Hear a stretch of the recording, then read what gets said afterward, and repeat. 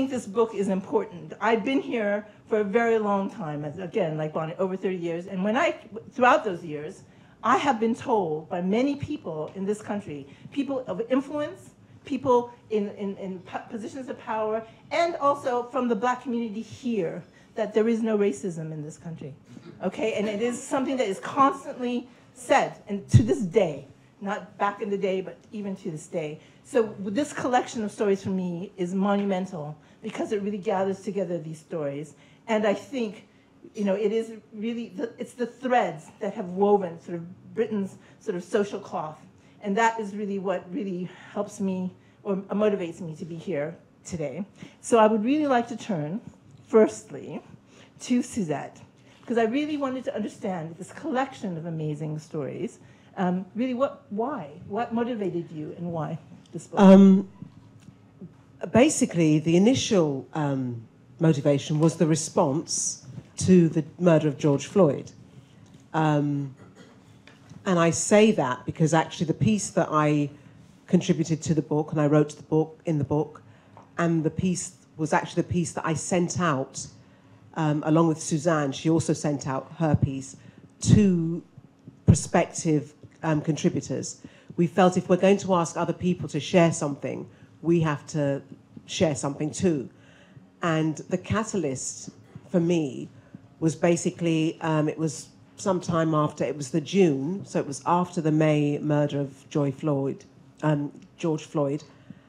And I was on my way to my mother's, and somebody had sent me a WhatsApp message. It was a lovely message that showed a montage of young women. I mean, I might read it at some point. Should I just... I'm just going to read a bit of this, because actually when you ask this question, this is the answer as to why or what spurred me. Here we go. I'm just going to read a little bit of it. Touching the light paper. In the midst of coronavirus mayhem, worsening news of sly and violent acts of racism, and protest marches, I received a WhatsApp message. A WhatsApp message with a montage of beautiful African women to the soundtrack of Beyoncé's Brown Skin Girl. The banner, "Being Black is not a crime," came up on the screen. I smiled broadly. How beautiful. How cute. How... I began to cry. It seemed from nowhere, but it was clear it was from deep, deep within my psyche. That WhatsApp message lit the touch paper. I was crying for the 5-year-old me who had already known at that young age that the world thought her ugly because the world did not value her brown skin. The world did not think her skin just like pearls, did not think her skin glowed like diamonds. I was crying for a world where brown girls feel compelled to bleach their skin to comply with the world's ideal of beauty. And that ideal is a white one. And I cried, big, fat, hot tears. Cried for the girl who at 5 felt the weight of racism, although she did not understand it. I cried for the girl who was never caught playing kiss chase because of her brown skin. I cried for the girl mocked daily by her primary school teacher for having a Welsh surname and a brown skin. The little Welsh girl who isn't Welsh. I cried for the teenage me and the humiliation I felt as I was verbally abused and then punched in the face by a grown man on a tube train filled with passengers. And as I sat in that moment, crumpled and worn from crying, I felt overwhelmed and pessimistic. And as I sat in that moment, I thought of all that had changed since the 70s when I was growing up, and all that hadn't. I thought of the many, many assaults on my character that I had survived despite living in a racist society. The many, many assaults I had survived. I thought of my Caribbean ancestors who not only survived, but had created a rich culture out of the torture that was their world. It's been a long struggle. I remember my father's cousin putting a Free Angela Davis poster up in our front room window. I remembered how Linton Kwesi Johnson's poem, Sonny's Letter, reverberated around our front room as it played on our stereo. How my parents, with Auntie Estelle and Uncle Vincent, nodded their heads and shared their tales of struggle in 1960s London. And then I remembered the chant, 13 dead, nothing said. I remembered the Black People's Day of Action. I thought of the many, many names on banners that had been carried in the fight for justice. The many, many names. I am the daughter of survivors, and I have thrived. I have thrived, and I will not let the pain of racism soak up my joy. And there's more, but that's mainly. So this was part of what I sent out, because Suzanne and I, with another group of women that we had written with, were all speaking about our responses to the George Floyd murder. I don't know why I keep saying Joy. I'm thinking of Joy Gardner. That's somebody else who died at the hands of police in this country. And we knew that if we'd felt this impact, other people had too, and we wanted to know what they felt, what their stories were, and we felt it was important. And so that was why we came up with putting the book together, because we knew we wanted to put it in a book form. We wanted to do something with it. And when we sent out our letters asking people if they would be prepared to be one of our 100 voices, we were overwhelmed with the impact of the messages that we got back, where people felt either they were able to do it or not able to do it, which we're probably going to go into. Yeah. Actually, I was going to ask you, yeah. Is that possible? Because one of the most powerful, although the word you use, which is what touched me most about this whole endeavor, this book, was the word thrive. Because so throughout, even though there's stories of struggle and difficulties and challenges, what comes through is the resilience and actually the joy and the embrace of what our community, what we have to offer. So that comes through very Yeah, strong. I mean, that was something Yeah. we were very determined. We didn't want it just to be a vetch. We didn't want people just to be saying, this is not what we wanted. We wanted people to speak about the fact that, well, their experiences in whatever way they chose. That was the brief. We gave a word count. Some people adhered to it better than others.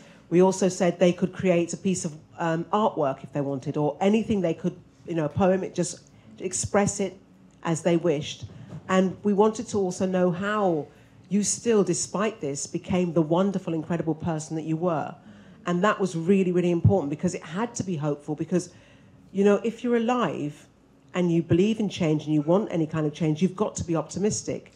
You have to be optimistic, and we both come from that kind of background. And also, as I say there, I acknowledge my ancestors, and they created a rich culture out of something that was basically a life of torture. So basically, I'm here, I am part of a dream of my ancestors, to misquote Maya Angelou, and that is true. And so we are here, we are thriving, and that's really, really important. So that was very, very important. Yeah.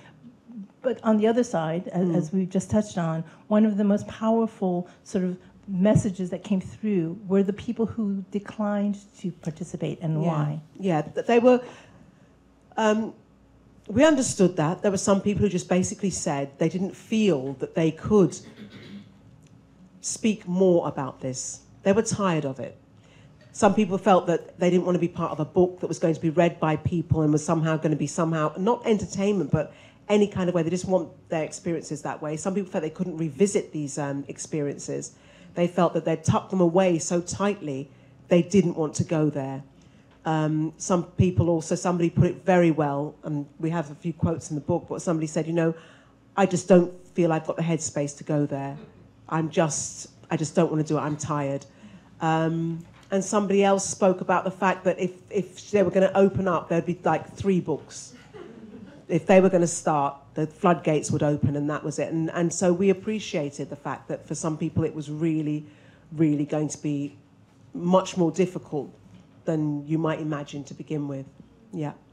Yeah, I was just going to quickly, before inviting Bonnie and Albie, that just a few of the quotes, that I don't think I'll be able to contribute to your project right now because I am also weary about reliving some of the experiences so frequently. I'm very moved by these pieces.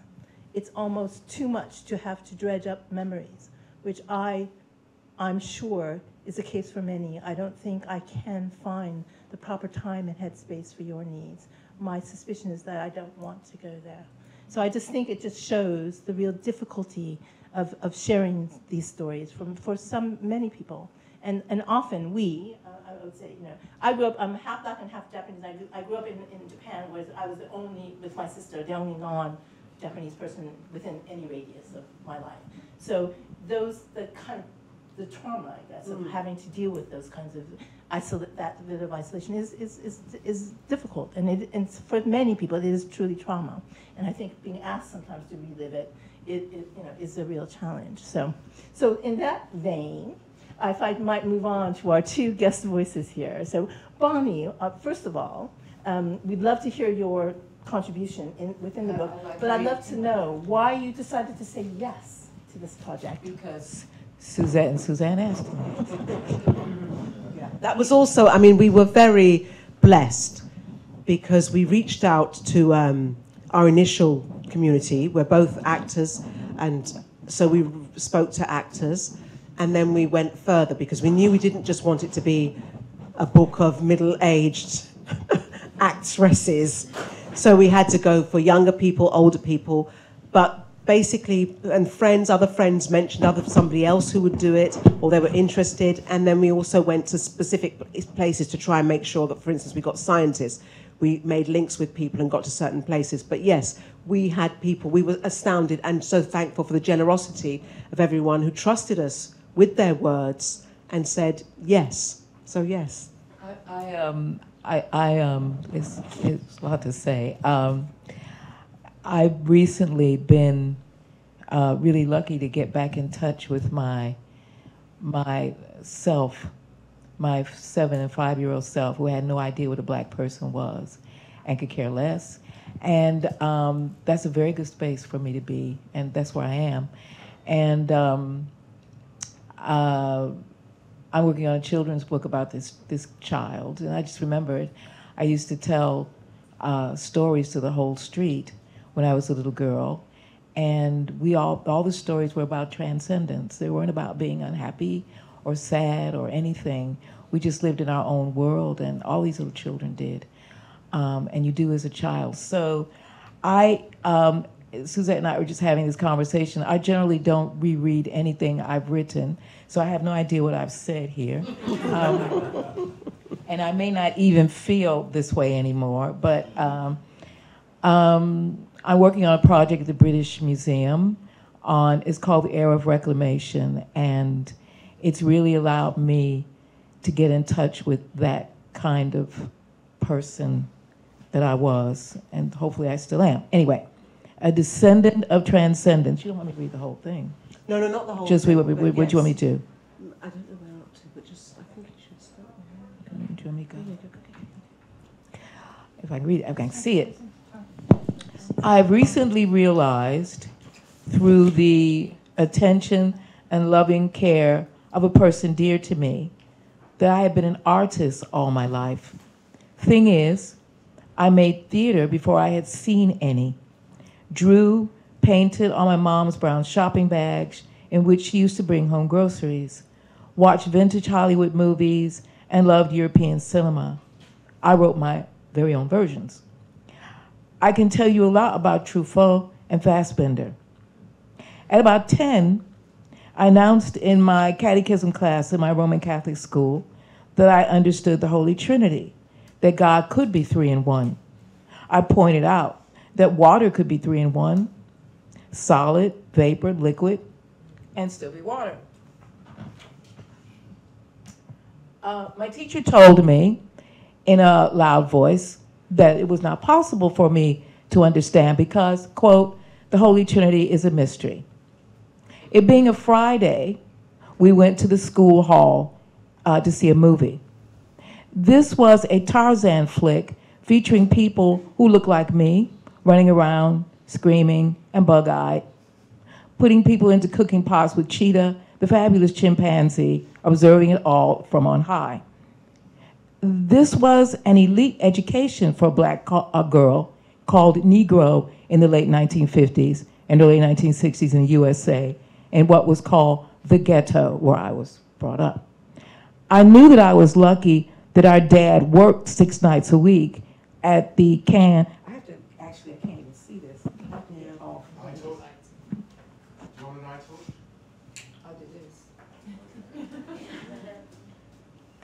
I know that I was lucky that our dad worked 6 nights a week at the can making factory to pay for our fees, books, uniforms, bus money, and lunches. Problem was that I knew and saw no girls like me who did the things that I wanted to do. Being a teenager in the late 60s, and especially 1968, I did all of the proper activist things except participate in burning down my own community and chucking rocks at the police. Too politely brought up to do any of that. But I cut my hair short and wore it in its natural state, which I have done ever since, and tried to find a way to express myself and be present for the community. Sometimes these things conflicted. They still do. Racism for me was a given. It was a built-in assumption about my intelligence, my intention, my goals, and my destiny. It took a long time to see and understand this because I built defense mechanisms in order to stay alive as me.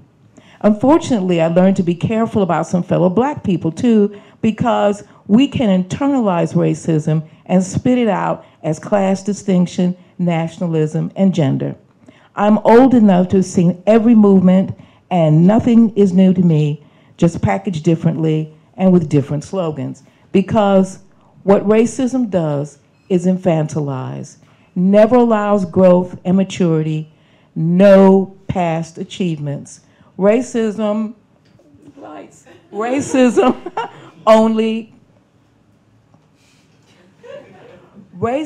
mainly, like slavery, was and is about erasure. This is the #1 enemy of people of color, erasure, but it is hard to tell this to young people. Sometimes the best thing to do is to let them find out things on their own. I had to find out things on my own too. Right now for me is about the elimination of erasure, and it doesn't bother me at all what price I pay to do this, because the child of erasure is fantasy. Wakanda was invented by a white cartoonist. He was not thinking of me. I cannot say that I am hopeful for the future in the sense that you can put that phrase on some greeting card, but I come from a people who decided to live and not die, so that that is my credo in my life. Every day is strong and good. I learn a lot. If I'm lucky to have a deathbed, I will be learning there too. Being what Wynton Marsalis said about his late father, the great Ellis Marsalis, who died of COVID-19, Wynton said of his father, he went out of life like he lived, facing reality. I'm not here for sentiment, not politics, nor politics in any formal sense. Everything political now, anyway, is a variation on the activity and causes of my youth. This is hard to say and to face, but real change takes a long, long time. The system is built to absorb change. You must get older, like some, to see this. But if your ancestors were sold into slavery, forced onto a boat towards what must have seemed to them to be oblivion, then you are this, a descendant of transcendence. Just be that. Thank you. Thank you, Bonnie. Can I just ask you, you said when you started, you weren't sure that you still thought those things. How do you feel having read that now? Oh, I thought, wow, okay, I wrote that. That's the first thing I thought. And then I thought, a descendant of transcendence. Oh, that's good too. I am, you know. I mean, it's like Suzette said. I mean, I think, you know, part of this project that I'm doing is I call it the boat. And the fact that all of us who are of African descent and African here descent, somebody decided to live. Somebody made that decision. Now how or why or what they did, but they did. So we have a strong transcendence gene in us. And we also have a strong gene about being in the present. We are a people who are very, very geared to understanding what the present is about and its requirements. As Winton said about his father, Ellis, the great Ellis Marcellus, dying of COVID-19, of all things, saying he faced what was necessary. And that's what we are children of, too. So that's pretty much what I wanted to say. Thank you so much. So Albie, I will ask you the same question, and I think because you are from a younger generation as well, and I think what's important about this book is it stretches across the generation. We're not talking about things that were only 40 years ago, 50 years ago, but even things much more recent.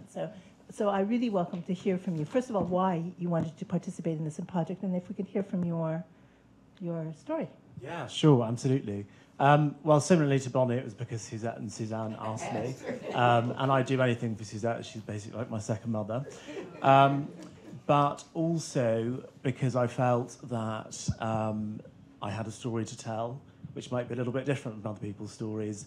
And I thought it was important that the wide range of different black voices get heard in a project like this, because we're not one homogenous group of people. I know that when we tick a box on the census, everyone would like to think that we are, but we're not.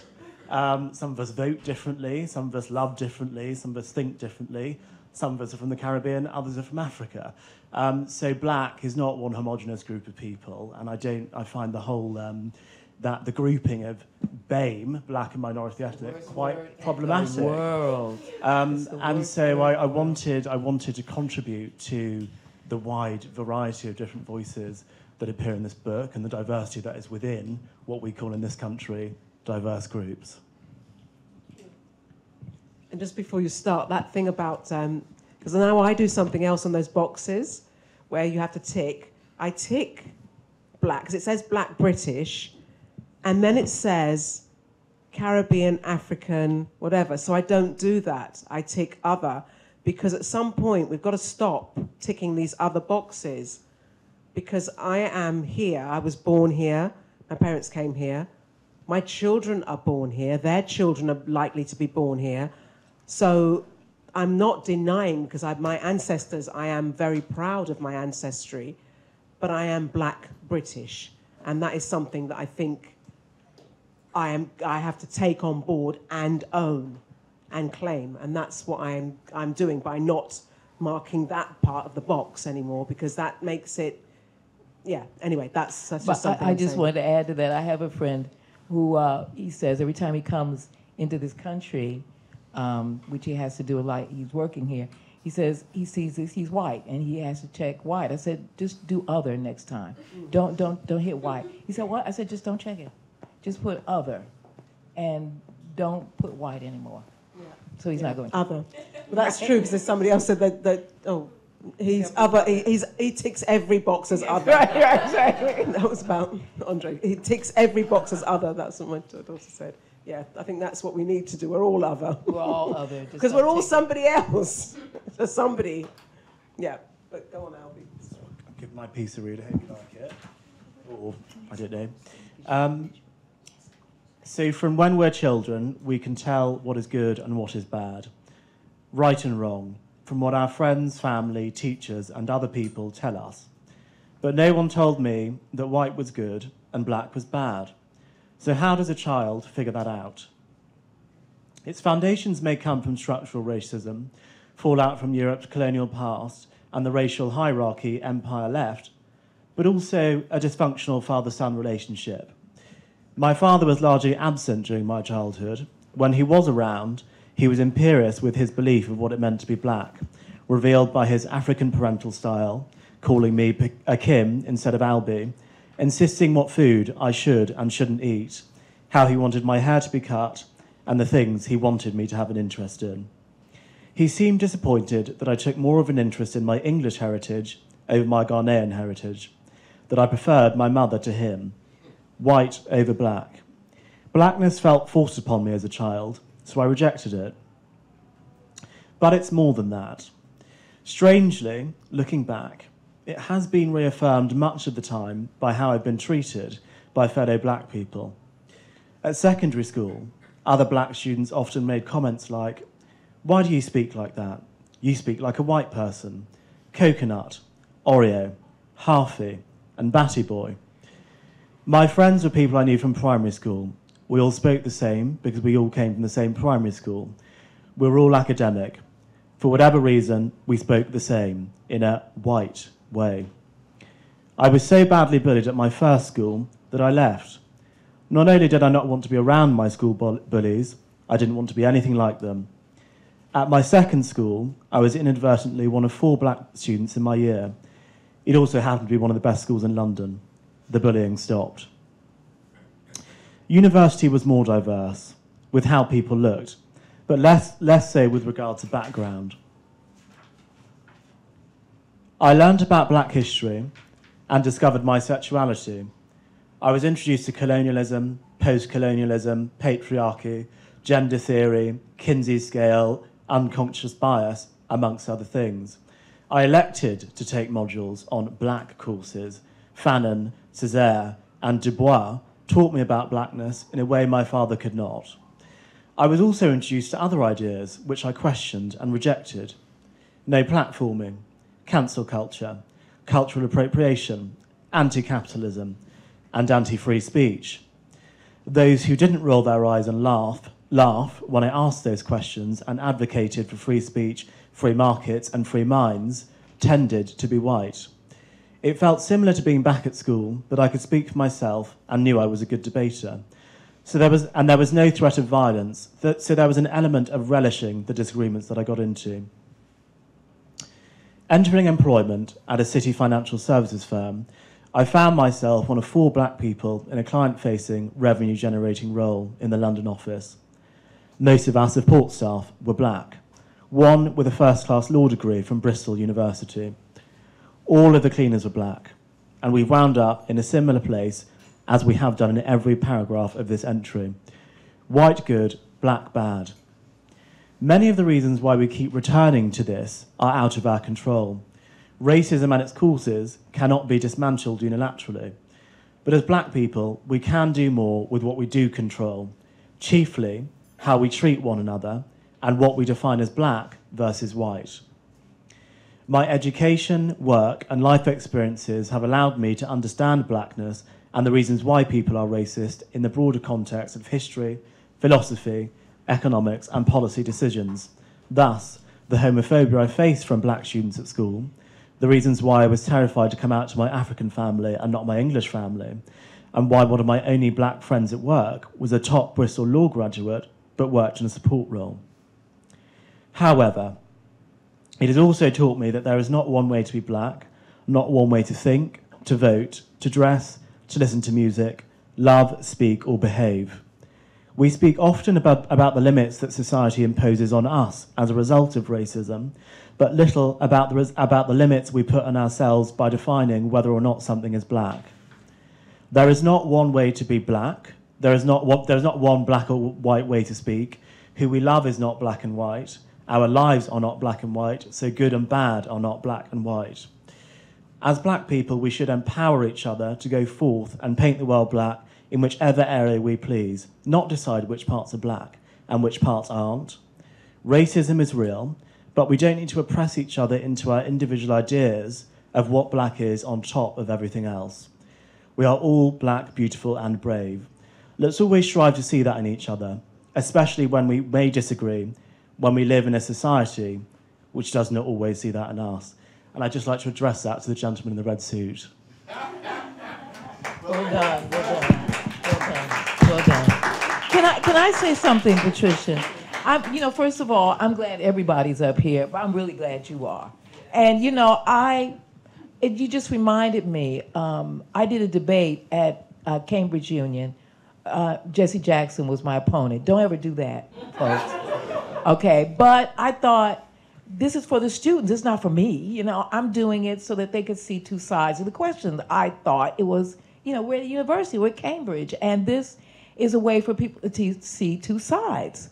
So it wasn't personal. I mean, I was more on Jesse's side than I was on mine. But I thought, you know, I'm going to be for the children, for the young people, so they can get another side, right? So I stupidly took the other side of this debate with Jesse Jackson. And I grew up in Chicago, and Jesse was like, you know, it's okay. So Jesse was Jesse, and, you know, beautiful, incredible, la la la. And I took the other side. The debate was, is the American dream open to all? And Jesse said no. And I said, well, of course it is. How did we get to be here? You know, so the black students there in that room, and I didn't know anything about what was going on campuses because I wasn't in academia. I just didn't know. They went ballistic. And what was really interesting to me was I was the only woman, black woman, on that whole thing. And that didn't matter to them because, you see, in my day, you didn't fire on a sister in public like that. You just didn't do that. That was not done. These kids did anyway, but what they came up with was just a bunch of jargon. And I was frightened, not for myself, but because I thought, no, I said to them, one young lady stood up and screamed at me about something, and I said, let me tell you something. And I had to get real. I said, you are going to graduate with a degree from Cambridge, okay? Do you understand? And the minute you put that down on a piece of paper, nobody's going to ask you what color you are. You're going to get through the door. I'm not going to get through the door. So you need to understand your place and your privilege. Everything is not the same. And I see folks rushing around, especially these elite universities, screaming about this and that, and 85% of the people who are out there with people of color, they're not going to have these opportunities. They're not going to have any of that. So I just wanted to say that I'm glad you're here because we need, how can I put the word? We're going down a tunnel, and it's not a good one. And I find a lot of people don't know their history. They don't really know it. They don't know it. And so that's used against us.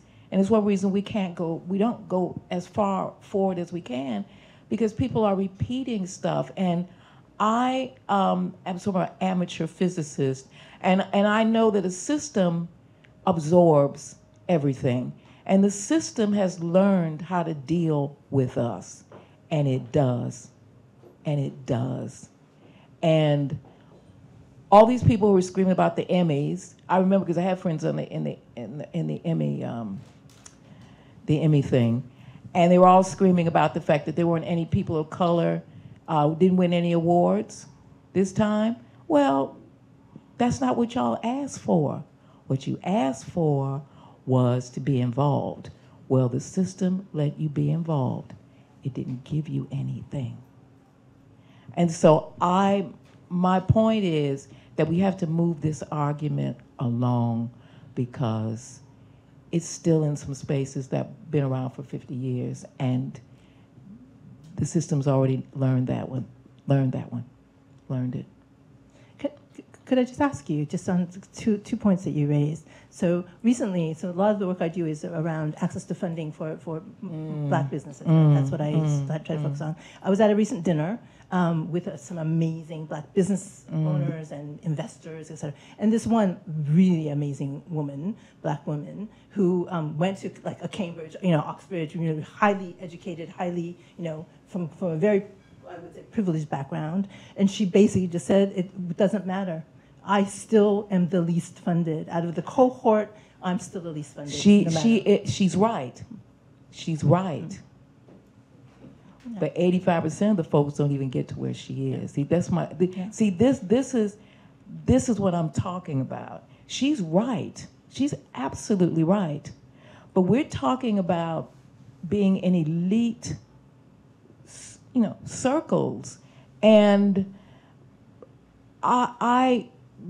if we have the opportunity to even be in this club, in this space, 6:30 or 7 o'clock in the evening, where a lot of folks trying to eat and working and stuff. Okay, we're sitting here listening to beautiful words and a beautiful book, but I just feel that sometimes we need to look at the circles that we're in, if that makes any sense of what I'm trying to say. Is why I was trying to say that young woman at Cambridge who was screaming at me. I said, girl, you have a Cambridge degree, okay? That's who you are. Do you want us who have this privilege to be here to expand our circles in that way? Or? I would like, and I try to do so myself, first of all, to expand consciousness. It's very important.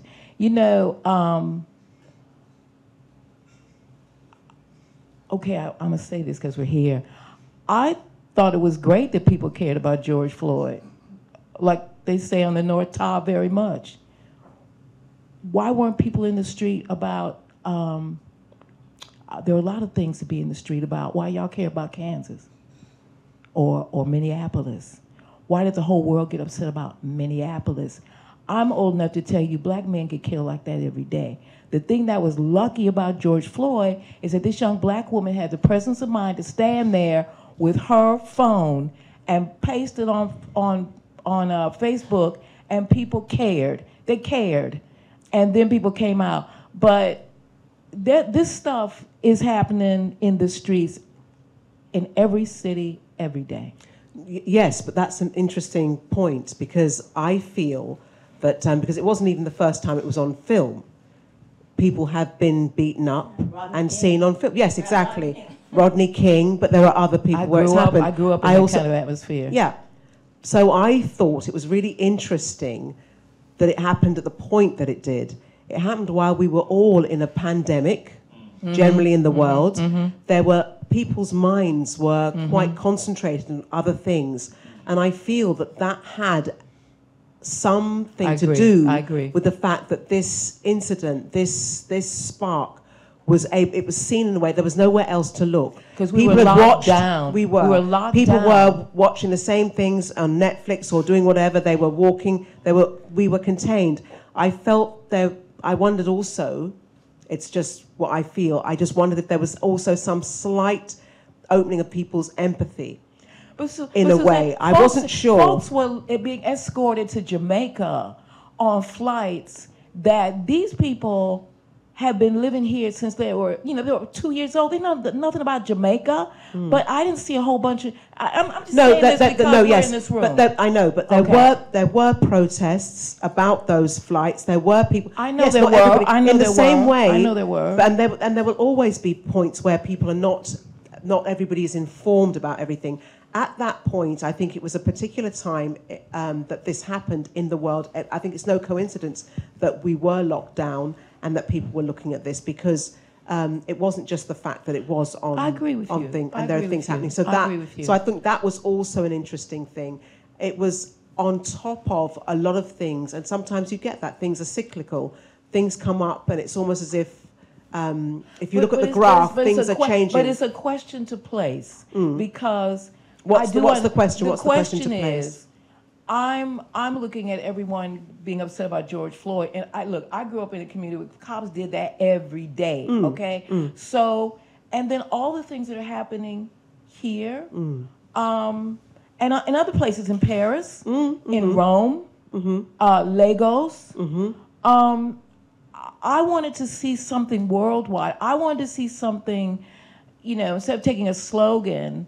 I wanted to see people dealing on a local level with a lot. I think that is work. Very quickly speak. Come in. Yeah, I please think do. I completely appreciate all of the points that everyone is making. But from my perspective, I'm just glad that it had galvanized some sort of movement. And I would argue that it was global.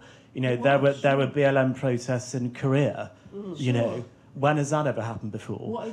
And I think it's fine to say, yes, this stuff happens all of the time, and you grew up in that environment, and that must have been terrible. But I think rather than just looking at that isolated as an incident and coming up with the problems with it. Let's look at where we're going next and what has come from that really seminal moment. Whatever it happened with George Floyd, let's just be thankful that there has been some sort of movement that's come from it. That we get captured. I agree with you. And the fact is that there are a lot of people making noises about doing this, doing that, and diversity and all of this. And it's the same old stuff. But actually, I don't think it is the same old stuff. And you wanted to come on and speak about the Commission on Race and Ethnic Disparities. Yeah. Could I just ask, Yeah. we do have a question from Yes, the of audience, course. and we do want to involve everyone. But Charlie, Yeah. do you want to come in here just real quick? See, I brought it up. Right. Engage. You can hear me anyway. Yeah. So Albie, I'm partially a convert, so thank you for that. There we go. But in response to Bonnie's thing, I fundamentally disagree with you in several areas, Bonnie. And I think that I'm doing work, as I'm a doctor, as you know, I do on mental health in schools, and I'm reading about, parents communicating with children. If a child comes in and said, look, I'm really pissed off, Mum and Dad, I was bullied at school today, the parent's response is not, don't worry about bullying, there's a logical thing to do, blah, blah, blah.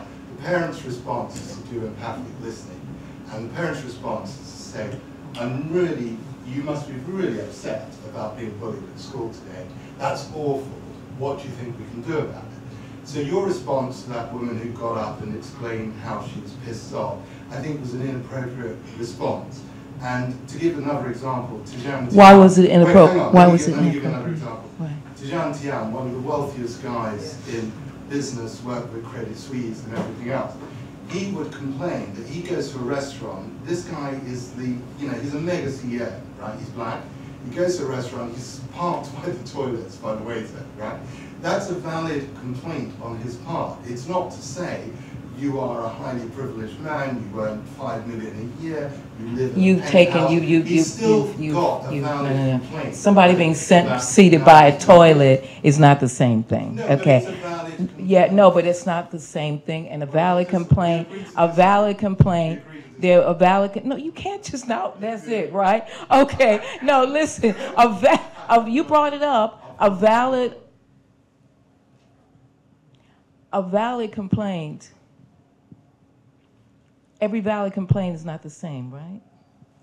I think we'll agree to this. No, that's not a good. No, honestly. No, but when you say by actually saying a valid complaint, then it's a valid complaint. So you didn't feel her complaint was valid? No, I didn't feel it was valid. I felt we were and now I can say, we were in an academic situation. Mm-hmm. If we were in a restaurant or if we were in a, I probably wouldn't have said anything. But the reason I was there was for an academic purpose. Mm-hmm. We were going to explore something. We were going to go further. So I wanted her to understand. But what was her actual complaint? Was it about how her position in academia in that world? Was she complaining about? No, she was angry. I think she felt that I didn't have the right. First of all, she couldn't see how anybody black could be on that other side. I mean, that's basically it. And she didn't like that somebody black was on that other side. And I was there for purposes of debate.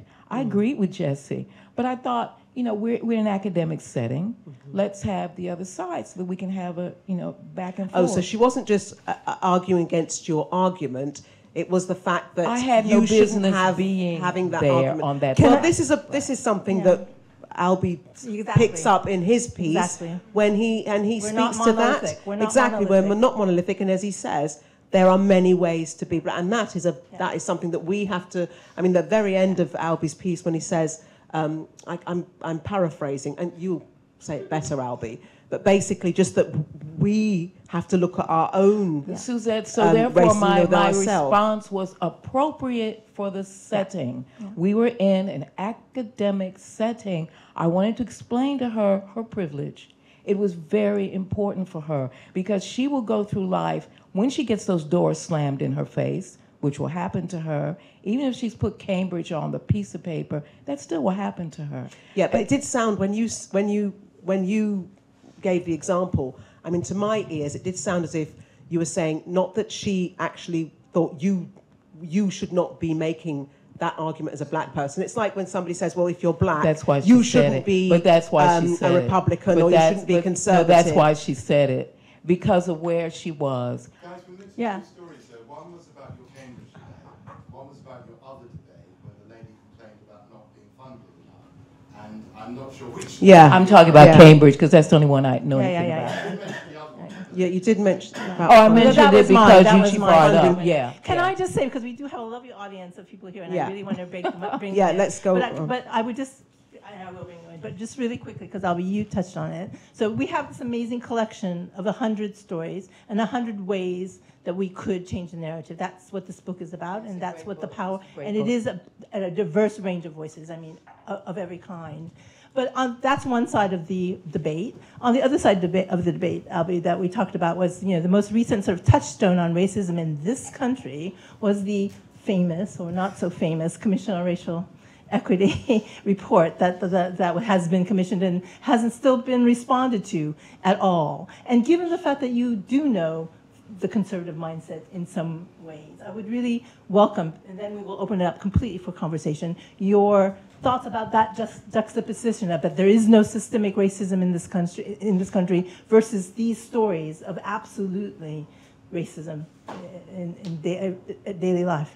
Yeah, so I think the report, in my opinion, was briefed out very badly, and I've said this to all the Conservative MPs that I work with. I've said it on national television, I've said it on the radio.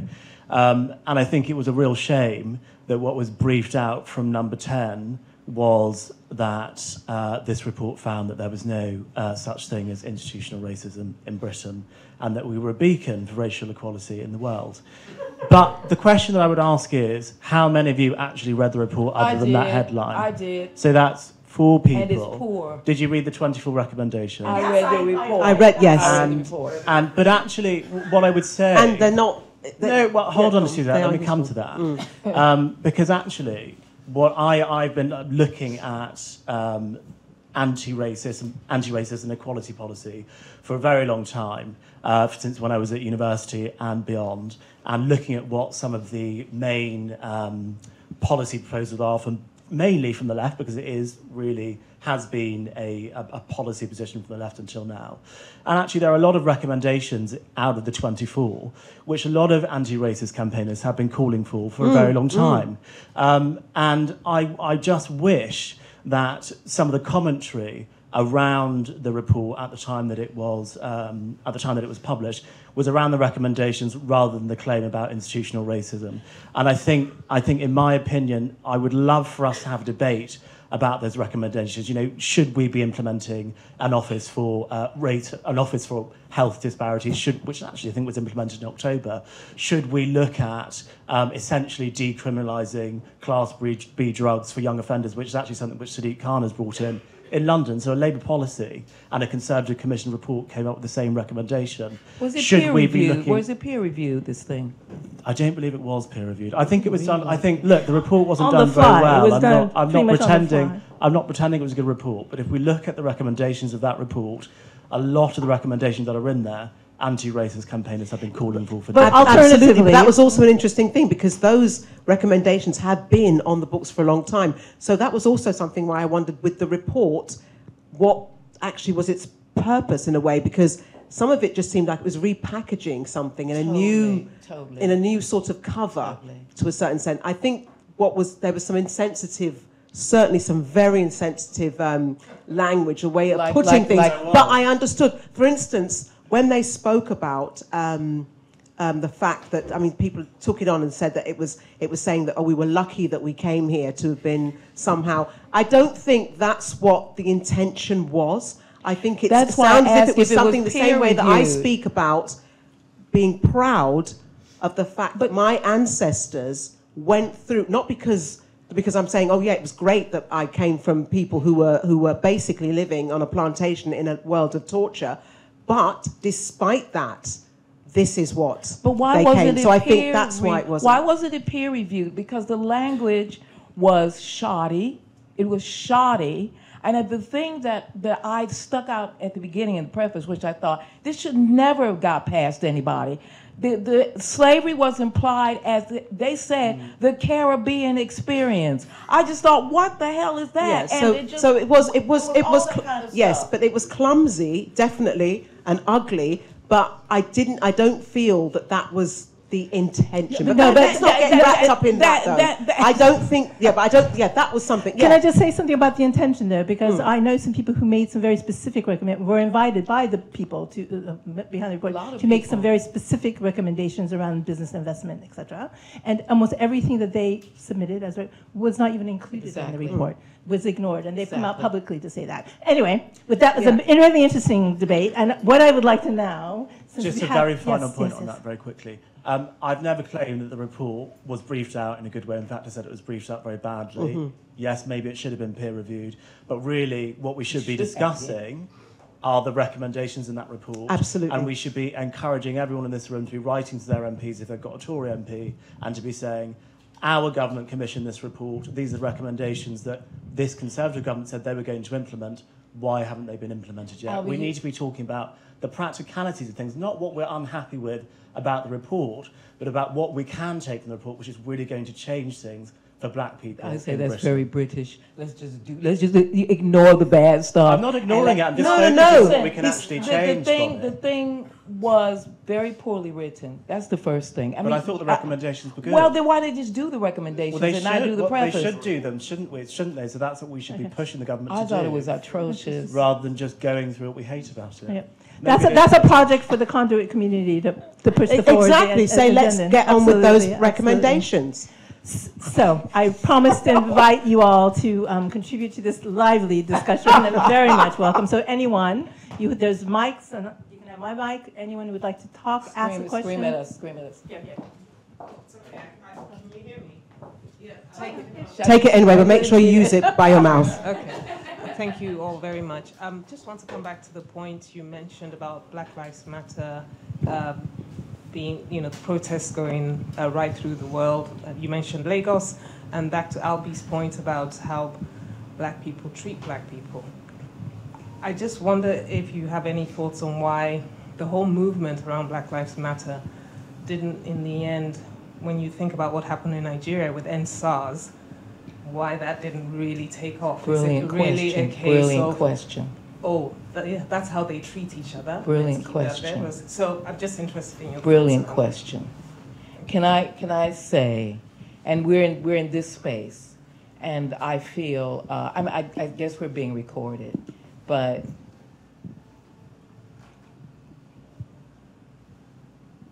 I heard the name Black Lives Matter, and I thought, well, of course they do.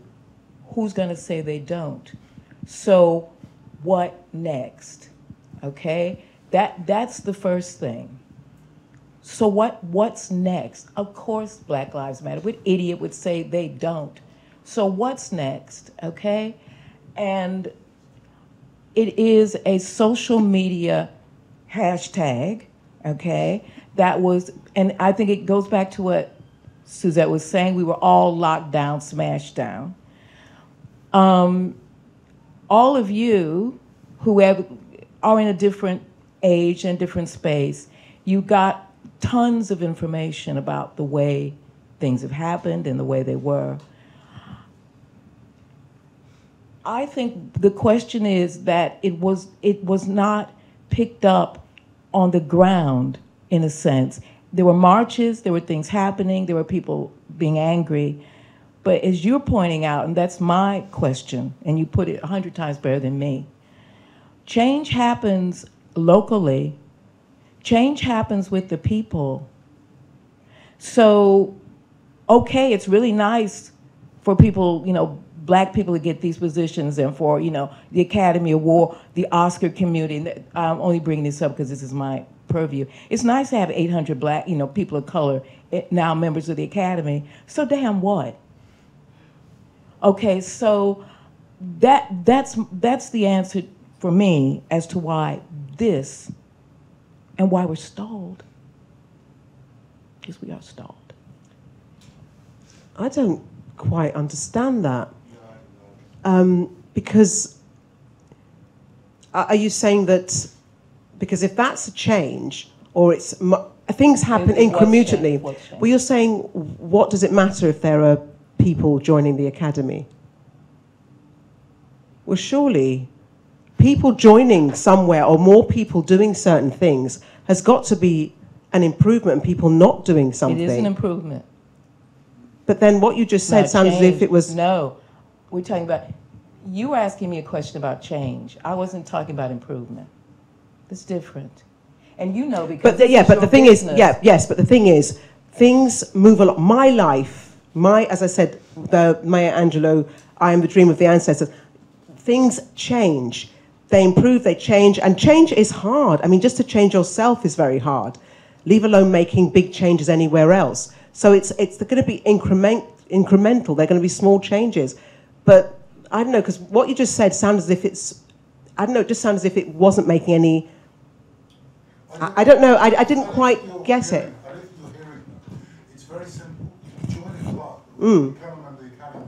If you don't have the right cultural environment to feel your authentic self, it doesn't work. Thank you. And can I also add, Listen to this lady. absolutely right. It's about lived experience. It's not about ticking boxes or metrics. It's about reality of belonging. But then again, how do you get that to change? You have, exactly, because you have to be somewhere. No, you have to You not do, want you to. have to be somewhere and be trying to still be your authentic self as much as you possibly can. And you have to be in that space to start that. And if you're not in the space, you can't get there. So I do understand that, because I know I've been in places where I've been the only one who looked like me in so many ways. And I've tried to do what I can, where I can. But obviously, opening yourself up and being your authentic self is not always easy. But you have to keep having those steps. My steps, and the people who made those steps ahead of me, and the people who are coming behind me, allows them more to be more of themselves. Those people are opening up. So I do understand that. But you have to be in there. No, you have to not want it. Correct. You have to not want it. Correct. It's the burden of having to want it. That's right. That's how they get But it. if I can... It goes back to your 5-year-old self you talk about in your poem. That's right. That when you were yourself, you didn't realise that you were black or anybody else. That's it. And if it's fine, You not have be to that, not that's want great as it. well. Yes. You have not But want just it. very quickly on the point about not wanting it, I think what's very interesting, and I'm sure you're all going to disagree with me, but if there's one organisation in the country which some may argue would not want black people to rise to the top or ethnic minorities to rise to the top, you might say that was the Conservative Party. But look at our cabinet, the most diverse cabinet in history. Now that hasn't happened because the Conservative Party. Let me finish my point, and we can come to the diversity of socio-economic background in a minute, because I think that's an important point that you raise. But in terms of you say you have to not want it, if we think of an organisation where I think it's happened very naturally, it's not come from diversity schemes and positive discrimination and all of that we see in the Labour Party, it is the Conservative Party. And I know what you're going to say is it's not diverse in terms of background because Rishi Sunak went to Winchester and Kwasi Kwarteng went to Eton. I think you have a point there. But we're all sat here in a members club. I mean, how diverse are we by those standards? And so I think what's quite important is that I do think representation matters. And for a very long time, a lot of anti-racist campaigners would speak about how representation was important. And now all of a sudden we have representation. People are saying, no, that's not enough. And no, it isn't enough. But we do have to accept and acknowledge that getting that representation is a good thing, I think. Why can't we constantly counter it? Why would one have to accept something that's uncomfortable for the majority? But I think we can. You have to accept it. Why do we I'm saying, maybe accept was the wrong word, but I think we can say. parts that 90% of people would like to have change, and therefore why not give them the voice to argue that? Because they would say, I don't have to accept it, because actually we're in a government where actually people have a voice and we don't have to go to the same schools. And by the way, there's nothing wrong going to private school, international school, or to state school, because I've gone to all three. And I've had experience in all the different ones, and I have friends from all three of them who have each equal opportunities and each have an equal sense of mind, and all of their opinions are valid, but no one's better than the other. Accept was probably the wrong word, but we do have to. I think no, maybe accept was the right word. We have to accept that there has been progress in the last 40, 50 years. And I think what I really dislike about some anti-racist discourse nowadays is people say things like, it's no better now than it was 40 years ago. It is better now than it was 40 years ago. That is, if you read this book, you will see through the experience in this book that it is better now than it was, I think, 70 years ago, 90 years ago, when the oldest contributor in this book was born. So I just think, we need to say society has gotten better. Yes, there's still a very long way to go, but let's take the wins and work on the improvements that we need to make. I can tell you, I was born in 1948. It's not better. Oh, come on. No, I mean, Bonnie, that's outrageous. Can I say Yeah. something? Well, I missed that. I missed that. What happened? And we're able to be in the Conduit, and I know Kwasi, and I'm so happy he went to Eton. But my measure is the people on the ground. I hate using that word, but I'm going to say that's where I come from. So life is not better for black people in 2022 than it was in 1950. Could I Well, just say we also something? have Yeah, the Suzette. youngest contributor in the book is he's 15 now. He's 14 years old. So the book spans ages. It spans and it tells the story. And so what he's speaking of is something not too dissimilar to what I was speaking of. And he's 14 years old. So the book does speak, Which is good. which is saying there are still those same stories being told. And we do know, just the recent research report, black young people are twice as likely to be unemployed than white youth. Now, today, that report came out in September of last year. So we cannot say that things are so much better. I'm sorry. I don't think I'll be saying it's so much I'm not better. saying things are so much better. I'm not saying things aren't bad. I'm just saying that when people say things like, things haven't changed since 1948, I'm sorry, I just think that's nonsense. But we are deporting people. We're deporting people. And I understand that that is your experience. But if you look at the statistic and living standards of black people in Britain, or even in, I won't speak for the US because I don't know, but in Britain from the mid-20th century and the experiences that they had in the mid-20th century to now, it is very different. Yes, it's not good enough, but I think to say that it's not changed is But do you not think? true. Do you, I admit that's untrue. the living standards, because things have improved, may have improved. But the gap, if you look at the Runnymede report, The Color of Money, the gap between black and black and brown people in this It's country remained very similar. remains constant Yes. and similar. It has so remained there's constant. that Yeah. discrepancy remains. Yes, and I think I think if you were a doctor, you'd be offering a plaster when major surgery was required. And I disagree completely. Well, I know, that's What- the what point he of the said? debate. We're going to disagree. Now, the point I would make is that what you're trying to do, and that's your mindset, is to say, look, I'm going to smooth over all this because it's really not as bad as it used to be, and people should just thrill at the fact that things have improved. But you're not acknowledging the fact that a lot of things are not significantly better. Some things are, and I won't disagree with you on that. But the point of people who really want to create change is they want to change things fundamentally to make it fairer for everybody, for children of mine and others, to have the opportunities they need to have. That still does not exist in a fair way. And the current government are not the sort of people who are going to help us get there. You've spoken of the diversity of cabinet. I was speaking to some kids recently, and I made the point, there's not diversity of thought. Kemi Badenoch, Kwasi, it's all corporate capture. They've all got the same mindset. They are not progressive. Would you not say that was the same in the Labour Party? I don't want to turn this into. I don't want to turn this into a political thing. Yeah. But I think I'm going to argue against, and I'll take your point. Yeah. We are stuck in Oxford-Cambridge debating style as British politics, right? You say this, I say that. It's bollocks, right? The only way to progress in a society is to form a band. And in a band, you say the drummer thinks this way, the bass player It's not gonna thinks happen this way. here. You create change. You ever been to the Oxford Union? We get things progressing. Have you ever been to the Oxford Union? I do not want to live in a society where you say this, I say that. Have you ever been to the Oxford Union? You see, I have no desire. Okay, well, I didn't ask you that. I asked, have you ever been there? No, I have no Okay, you will understand when you go why everything is the way it is. Because if you look on the walls of the Oxford Union, you'll see all of these people on there. Can I just and the respond? Cambridge Union as well. Yes, Can I just Albie. respond to the Yes, gentleman? Albie. Sorry, so what is your name so I can address you? Charlie. So, Charlie, I actually don't disagree with anything that you've said. The only perspective that I'm trying to bring is something which is just a little bit different from these conversations that we have all of the time, where we talk about how bad things are and we don't acknowledge that there has actually been some change. I've never claimed that enough change has been made. I've just claimed that some change has been made and things are better in the 21st century than they were in the 20th century. I agree with everything that you said. There does need to be more fundamental change. But I don't think that comes from, quite frankly, saying, I believe in racism against Conservatives. In the last 40 years, Labour has won 3 general elections, which means that if we want to tackle racism, in this country, we have to work with the Conservative governments that are in power.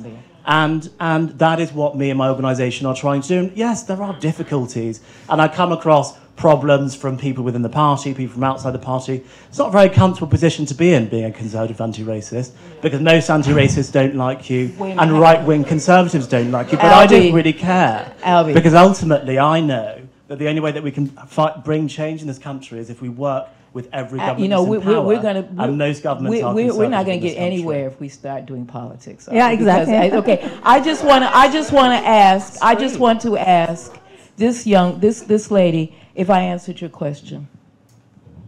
The first one that you asked. No. Okay. No, it wasn't. It wasn't answered. I think you did touch on something, that not wanting to be in the club and focusing on us. Well, in the UK, it's about the internalized racism, how we attack each other and hurt each other. Yes. Globally, it's more about how black is still boxed. So the Nigerian government could be doing what it's doing in the concept, whilst Black Lives Matter is a huge issue, they can be torturing their people. But it doesn't go on the world stage. That was what I wanted to say. What I wanted to say was that the minute that we stop wanting it, then the things that are out there, they're offered, the little bubbles, then the change will start to happen. I mean, that's what I think. I'm not saying it, but I think the minute you stop wanting it, then the change begins to happen. Thank you, Bonnie, and thank you very much. We are drawing it to a close. We can continue the conversations over a drink, I think, etc. But I really wanted, before we disperse, to invite Suzette, because this book, again, please do buy a copy. It's something that, it's a great book. And you dip in and out of it. So many stories from all different perspectives, as we've just seen here with just a few of the voices. But this book was also put together and benefits an important charity that both Suzette and Suzanne have brought to the fore. And I just want you to say a little bit about it. Yes, it's the Ashton Jazz Academy, which was started by Patricia Muirhead after her 14-year-old daughter hanged herself. Her daughter hanged herself because of her experience of not feeling that she was her authentic self. So I do understand, and I understood that, but I'll go back into that, because what I do feel is important, and I take the essence of what Albie is saying, is we know what is wrong and what needs to be moved in different ways, but we still have to keep moving forward. You still have to try and be optimistic and if the conversation is constantly saying, well, nothing's changed, it's not going anywhere. But anyway, the Ashton Jazz Academy was started by Patricia Muirhead. It's been going now for about 6 years. She was the mother of Jazz. Ashton Jazz it's named for her daughter. And we knew immediately when we got the book together that we wanted something bigger than us to benefit from the profits of the book, from the proceeds from the book. And this was, we did audition actually, different charities, but this spoke to us because this was a girl who was like ourselves, that small black girl who basically was not appreciated for who she was. And that's why it's that's one of the most important, that's very important. We want to amplify the stories in the book, but we also want this charity to be getting its, benefiting from it, because basically what they do is they work with vulnerable young girls like Ashton was, and they run workshops and nights out. They do lots of things. So please do look up the Ashton Jazz Academy, and if you can, try and support them in whatever way you do. Another benefit that was great of the book is that they've actually had people who are in the book, artists who've been in the book, who've offered to mentor, to go into the and lead workshops and mentor and have classes with them. So that's something else that's been another byproduct that's been really, really good, and we're very proud of that association. We've already had somebody who's offered them a sizable donation, and so we're just really glad. And so we keep trying to promote the work that Tricia does. She works with several boroughs now, and she has, I think there's quite a bit of a waiting list because of the work that she's doing, which ultimately I don't believe should be charity work, but we live how we live in a capitalist society, so that's why it's charity. So people have to rely on charities to do this work, which is very, very important for the whole of our society, to be able to run and have healthy, functioning children who grow up into healthy, functioning people. So the Ashton Jazz Academy, please do try and help and support them. Thank you. So thank you, our speakers.